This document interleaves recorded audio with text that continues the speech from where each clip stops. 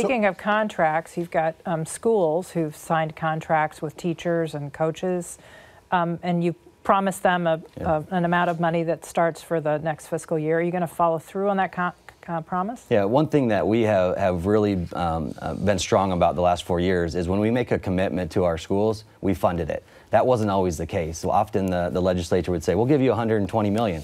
And then when it came time to actually pay that bill, they'd give them 80. And that leaves our schools in a really tough position. The last 4 years, we've given hundreds of millions of dollars to schools, and every time we promised it, we actually followed through, and we hope to do that same thing this year. Just so we're clear here, and so the viewer is clear, the legislature is completing fiscal year 2020 at the end of this month, and then begin what you're talking about in the budget is looking forward to fiscal 2021. That's a new fiscal year that starts on July 1st.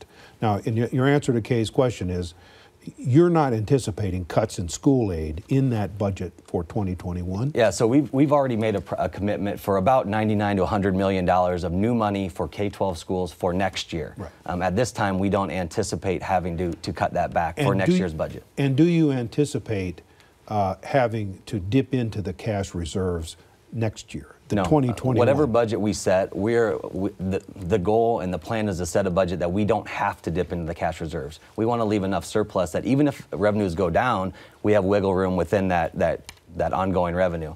Worst case, absolute worst case scenario, go to the cash reserves, but we want to make sure the budget still has wiggle room even before getting to the reserves.